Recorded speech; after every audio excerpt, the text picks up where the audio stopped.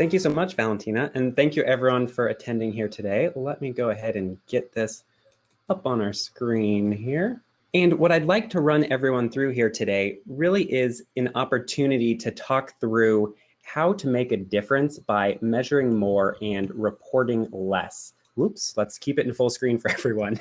And before I do that, I want to spend just a minute kind of running through a bit about who I am. Valentina covered it exceptionally well. I won't belabor any points here, but I'm a value director at Khoros, which means I work with our customers in both setting up a conceptual or hypothetical sense of what value might their community deliver for both their customers as well as their organization, and then also help quantify, measure, and grow that over time. I've been working with Khoros, previously Lithium, for 15 years at this point, dating back to that PlayStation community. The reason I wanted to start there is not because I think you're particularly interested in my background, but because I think it does provide a little bit of context as to some of the experience that I hope I can convey here today, some takeaways that I've got from that broad purview, that sense of what community practitioners are doing. I want to start by highlighting one of those commonalities that I found, which is that, and this is probably an understatement if ever there were one, community professionals love data, right? If it is a number, percentage, a rate, an average, we'll take it, right? And we will gather it, analyze it. Now, why is that the case though? I think we can tie this directly back to this really rich history that communities have of being constantly asked to justify their existence. What is the benefit of doing this for an organization? And I think it's fair to say that in response to that question, our approach largely has been one of just flooding the question asker with data, right? Look at everything I'm tracking as a way for you to be confident I know what I'm doing, and kind of the subtext being, please leave me alone and let me do that, right? But I think there's a challenge inherent in that approach, which is that much of our data is not intuitively understandable or explainable. There is this large gap in understanding and knowledge between community practitioners and stakeholders and executives. And I don't say that in an attempt to demean stakeholders and executives. It's just the pragmatic reality of the fact. Community professionals have this rich history of 2.5 decades, arguably more, of experience, expertise, people, best practices to pull from to help contextualize our work. Executives and stakeholders don't always have that, which takes us to this concept that many of you might be familiar with already called the curse of knowledge. This is a term that was first used in the Journal of Political Economy in 1989. Fundamentally, all the curse of knowledge states is that the more you know about a topic, the less likely, or maybe just the more challenging it may be for you to describe the benefit of that knowledge to someone else. Effectively, you are cursed with the knowledge of something and have this painful process by which you convey that to the recipient on the other side.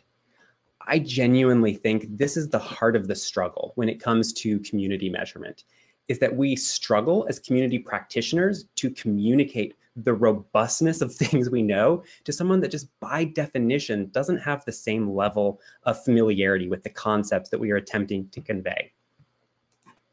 So that brings us back to the fundamental question and framework for today. How do we get better at this, right? How do we provide data that lends affirmation to ideas and suggestions we might have for our community program in a way that is genuinely convincing? And like any good consultant, let me start with a caveat up front. You all know your leadership, your organization, reporting preferences better than I do, certainly. So what I am hoping to convey here is not a dogmatic, singular approach to measurement. This is the only way in which it can be done. But instead, it's an option, right? It's something that may be helpful for some of the folks on the line that have run into this struggle with their leadership before. And frankly, it's not a particularly complex process. It's 3 prongs. You start with an idea. We deduce what information do we want to measure and gather to lend credence to the idea that we have. And then we tell a summarized, synthesized story about that process. So let's start with the idea. I mentioned earlier that I've been working with community teams that really run the gamut of tenure within the industry, the age of their community, the kind of community, all of it. And for the life of me, I genuinely cannot recall ever speaking with a community practitioner that just said, gee, I have no idea what I should be doing next. it's almost always the opposite, right? I have so many ideas. I'm not sure which of them is most important, is most pragmatic, is going to be most beneficial here. There just isn't a shortage of ideas within the community practitioner space. There's a different challenge. There are struggles to get buy-in by way of time, attention, resources, funding, and that's what I want to talk about today. This is as much an exercise in framing as it is anything else. What are the right questions that your reporting should seek to address to help you lend credence to the ideas that you already have? I'd like to step through just a couple of frameworks that help give a sense of how you can tackle that problem. Let me start by stepping through the value of community needs here. What you're looking at is an attempt to distill down the hundreds and hundreds of unique, well-constructed community strategies that you've all put together. Hopefully, your individual strategies will reintroduce the nuance that I've removed from the visualization here.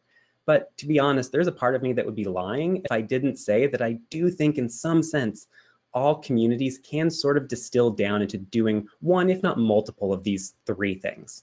And I'll talk through them in just a moment here. The visualization that we're looking at, this is a blatant ripoff of Maslow's hierarchy of needs. For those unfamiliar with Maslow's hierarchy of needs, it's sort of a framing device to think about human decision-making. Effectively, it says we need our basic core needs met before we think about more adept, mature needs. So for example, I need food, water, and shelter taken care of before I'm concerned with things like professional development or career aspiration. The basic need needs to be met first. This is really the community equivalent of Maslow's hierarchy of needs. Communities at the base of the pyramid first seek to address and create a mechanism for service.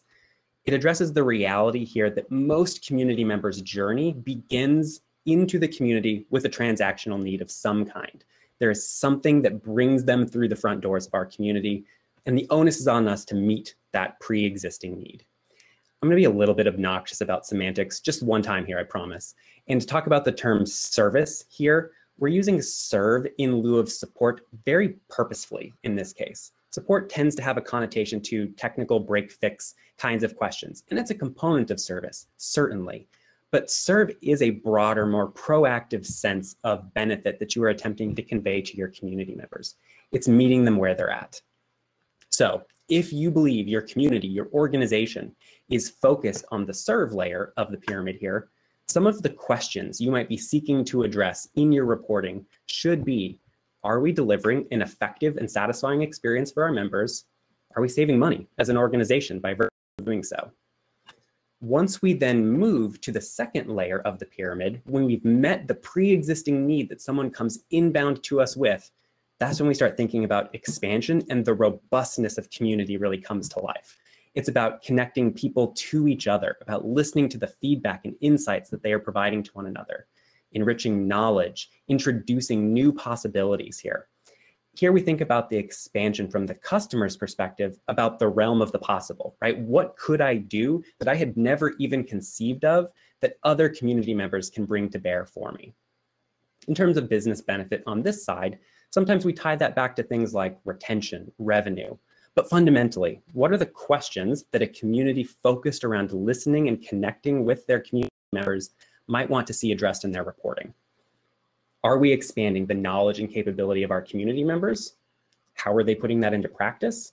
Do we see different performance by our community members compared to non-community members? And finally, then we look at the top of the pyramid here, which is focused around collaboration. Members with members, members with the organization. Here we think about interaction with your community as a mechanism by which your organization changes based off of the feedback from community members rather than the other way around. Questions here that your reporting might be seeking to address: what are we doing differently as an organization that our community caused? Do we see these actions that we've taken actually improving or modifying the performance of our business, of our organization? So knowing the right question, clearly a critical step. Then you have to answer the questions, right? How do we go about doing that? This becomes the data collection exercise. As is probably painfully clear at this point, I really like having structures to move through, an organizational framework to organize my thoughts.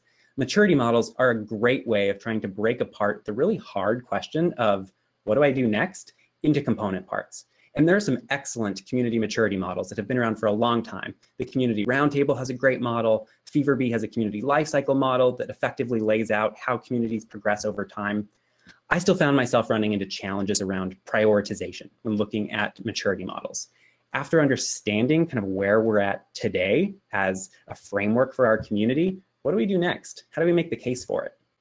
So to that end, we put together a maturity model at Khoros focused around customer engagement through two primary lenses. The first of which is thinking about direct engagement with community members. And that manifests through what value are we providing to them? How are we playing and appearing in that journey? And what presence are we taking in that process? There's then a series of focus areas that are a bit more internally minded. How is our organization maintaining that process internally in terms of what we are tracking, in terms of how we are literally set up organizationally, as well as what supporting technologies that we might be using in order to do all of this. Each of these are measured on a scale of 1 to 5 in terms of maturity and complexity. We'll kind of set that to the side for today. I think sufficient to say that fundamental division between external operations and internal operations, it's a helpful way to make sure that the data we do gather is telling a holistic story and then allows us to start to prioritize improvement areas. So we've been talking about this theoretically so far. I want to switch gears just a little bit and tell a story about how this comes to life.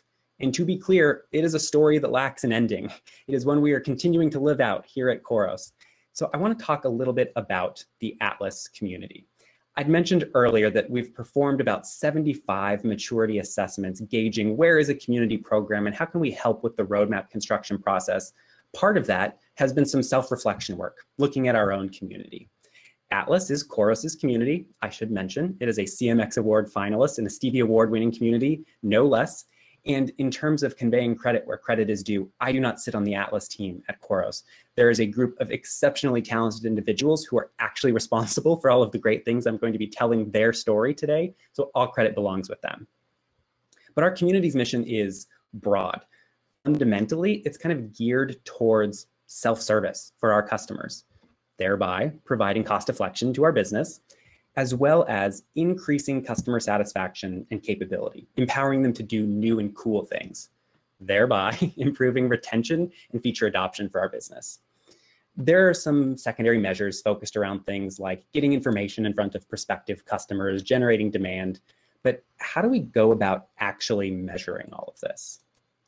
This really is the crux of it, right? How do I turn what is a pretty hypothetical or theoretical story into something discrete? I want to track the progress of one specific measure using Atlas as a backdrop for what this might look like in practice. And I want to start by talking about a singular metric, visits. Our community received 716,618 visits over the 12 months that I was measuring in this particular case. Clearly a critical measure, an important measure to be aware of. But to be a little bit silly, does it convey anything about the value? If our Atlas team went to our stakeholders and said, hey, fantastic news, we had 716,000 visits, I'll be taking no further questions. Does that do anything for us, right? It's insufficient in and of itself. And I think broadly we all recognize that, right? The progress of vanity metrics is well known within community practitioners. So what might I do? Maybe I add another metric to the story, right? I add logins. Just south of 400,000 people signed into our community over the same period of time. Again, as a community practitioner, as someone that has the curse of knowledge, as it were, immediately I look at these two numbers and my mind starts reeling, right? Well, that's a lot of sign-ins compared to visits. That's exceptionally high. What's going on, right? But for an individual, a stakeholder that again lacks that day-to-day context, these two numbers aren't even necessarily related to one another. So it's still an insufficient story. So what if I had one more metric to the case, right? I look at how many searches were conducted in our community that did not produce results. In our case, it was 8,010. So again, as a community practitioner, immediately I feel like I've got a complete story here, right? Here's what I know. 716,000 people visited our community, 400,000 of them signed in. That's an extremely high sign-in rate for a B2B high-tech community. But then I look at that 8,010 searches without results, and some alarm bell starts ringing in the back of my mind, right? Why is that so high? And I realize I can filter it back through that logins measure. The reason it's so high is because so much of our content requires sign-in to see. That's also why our sign-in rate is so high, is that we're kind of cooking the books in our favor in that regard. In order to see the content, you have to be signed in. But for the 40 to 45% of people who don't sign in, they're ineligible from finding content that does exist. So I realized this ties back to an enhancement, an idea that I've had about our community for years. We should make the process of accessing content easier. But does this data get me there, right? Does this allow me to tell that story, make that request of our stakeholders? It really doesn't, right? It requires too much understanding of connecting the dots between these three distinct data points. So what do? We add more context, right? Maybe we pull some more metrics. Just so happens, we also run a survey on our community. It asks a couple of questions. It asks, why are you here today? Did you find what you were looking for? What would you have done if you hadn't found it? How satisfied are you with the experience? Here, I'm looking at some data that shows the correlation between, did you find what you were looking for? In Atlas's case, it was 68% of survey respondents said, yes, I did. I found what I was looking for. And it looks at that correlation to CSAT, the percentage of individual respondents who said, either I was very satisfied or satisfied with the experience. Further, what I've done, in addition to plotting Atlas in kind of the pink there, is I've shown our performance compared to 60 some odd other Khoros communities for which we have this data. So now I'm thinking to myself as a community practitioner, okay, I've taken a bunch of metrics and I've filtered it through customer feedback. I've shown correlation. I've shown progress against other competing or similar communities maybe. Does this get stakeholders what they're looking for in order to buy into my idea, to make content more publicly accessible? It just still isn't there, right? There is still too much that is needed from the individual stakeholder to get the crux of what I'm requesting. So what do? I go to the final step here. And to be clear, I'm going to tell a story around case deflection. I want to make sure I'm conveying extremely clearly. I know one of the things community can be guilty of is turning everything into a case deflection problem in some regard. There are any number of other models here by which you can communicate value. Case deflection is important and salient. For our example case in Atlas here, you might tell the story through impact to retention, improvements to revenue, customer empowerment by way of feature adoption, anything else.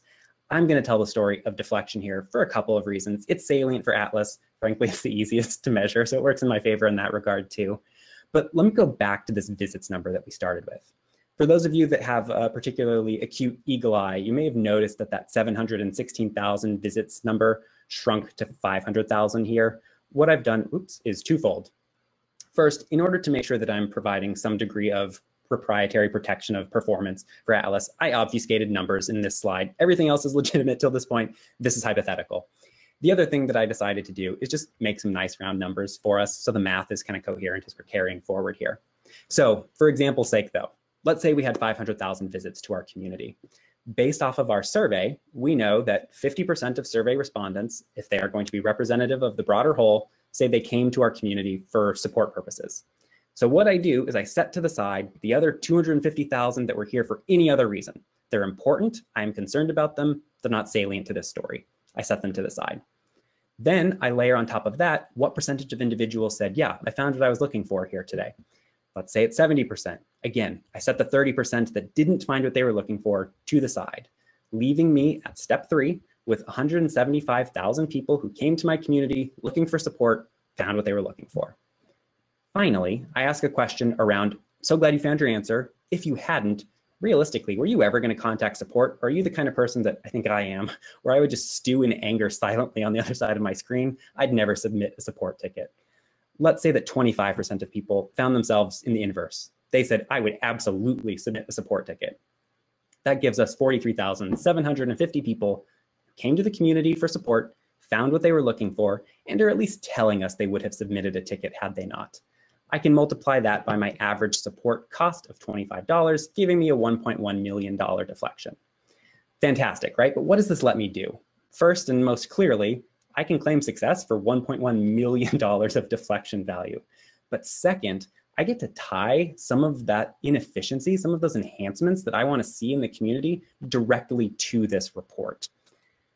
So I've made my recommendation. I wish content could be in front of the sign-in gate to make the process of findability easier. And I've given a little bit of data as to what our state of play is today. We're saving $1.1 million. Now I just show the impact. If we were to move that content in front of the sign-in gate, I think we have two impacts, right? We increase visits to the community. There's more content for Google to find and index. I also take into consideration our standard community growth rates. And I think we can drive an improvement of 12% by virtue of making that change. Further, I think it improves our ability to deliver on a resolution rate by a conservative 2%. Of those 8,000 searches that were performed, we can show existing content that maps to it. And I hold everything else steady. Same percentage of people seeking support, same percentage who say they would have contacted support otherwise, giving us a $1.26 million of deflection. Said differently, simply by moving content in front of the sign-in gate, I think we can save an additional $160,000 in support cost per year. Pretty powerful, terse statement, but it still requires yet one more step, which is turning this process and boiling it into the 1 to 2 sentences that anyone's ever going to actually remember. So I have to put it all together, right? What was my idea? More of our content should probably be easier to find.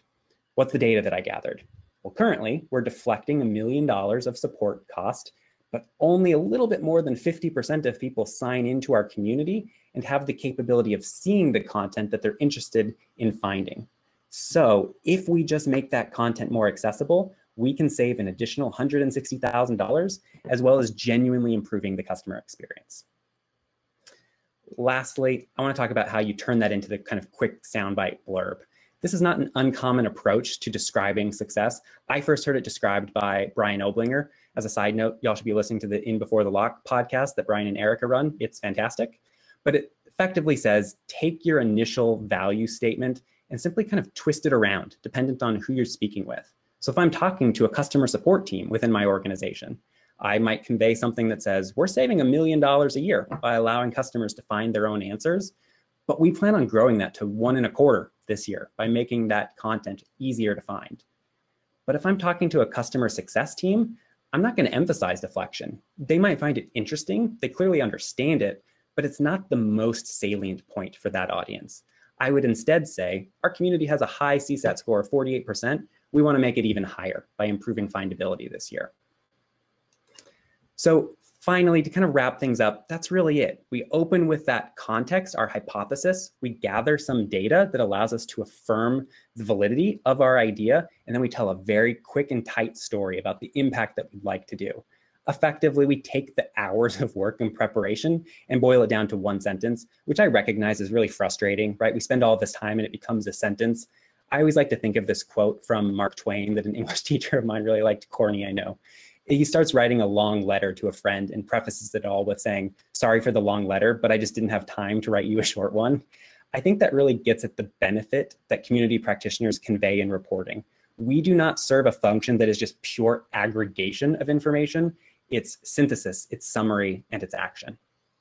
And with that, I don't know how much time we've got left for questions, but happy to take any questions.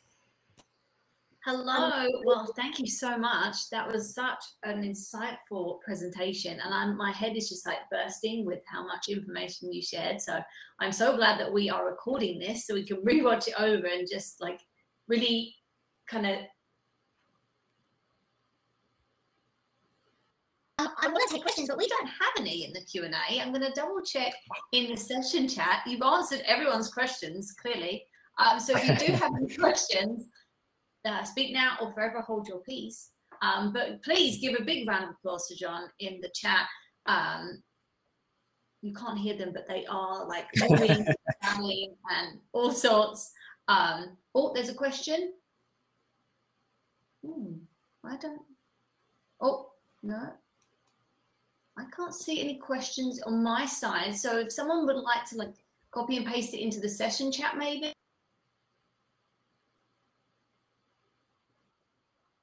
Can you see any questions on your side, John? Yeah, I see a couple. I'll see. Okay, you go ahead because I can't see them. Perfect. No, not at all. So I see a question from Piper that says, is it possible to prove causation? It's a really critical question. I think particularly when we think about retention and spend in particular, I think you're getting at the root of it, right? Is it that the community is specifically driving those improvements, or does it just have this natural gravity of pulling the people predisposed to do that there in the first place? I think of kind of two answers to that question. One is we can look at it longitudinally. If we look at a customer that was performing behaviors prior to visiting community, visited community, do we see behavior change on the other side of that experience? That's one way of sort of answering the question. I think that's probably the legitimate way. I have to admit, there's a glib part of me that says, I don't really care, right? Like if I've got an aggregation of people that are more predisposed to retain or spend more, that in and of itself is of value to me, right? Whether I have driven it specifically or not, the fact that I have them attentively, that's my primary concern. So I think about the longitudinally as a way of saying, I know I need to satisfy the concern, but fundamentally, I just want to talk to those people and they're showing up anyway. So that's the benefit for me.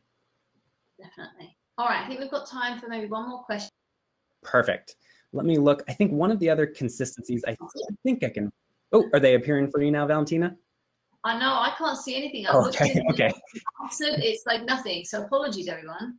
No, not at all. And I think the other one, kind of the theme that I'm seeing from folks, I realize I'm guilty of one of the things that irks me is that what do we do beyond support deflection here, right? What are some of the other impacts that we can start to show? I think we edged into an answer on that in the previous question around causation.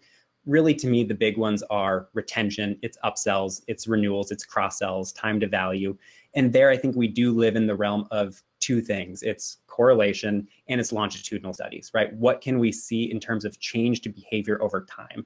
And admittedly, I don't want to convey that this is a that's harder than deflection, inarguably, right? It requires more synthesis of data between systems. So it's tougher. And I think that's in large part why we see a lot of gravity towards deflection, right? Is I can contain it within one environment in that way. Definitely. Well, we are out of time. I know there's probably some other questions. So how can people get in touch with you to get answers to their questions, John? Absolutely. Please feel more than free to reach out on LinkedIn, send connections. Happy to chat with folks about this if there's anything that I unfortunately wasn't able to touch on that you all find interesting. Perfect. Well, thank you so much for coming to CMX Summit today and sharing all of your wisdom and knowledge. We are going to be back in just a few minutes with another speaker. We're moving very quick. We're going to be talking about increasing community engagement through a top contributor program. So I'll be back here in a few minutes. Thank you, John, and I will see you soon. Thank you, everyone. I appreciate it. Thanks, Valentina.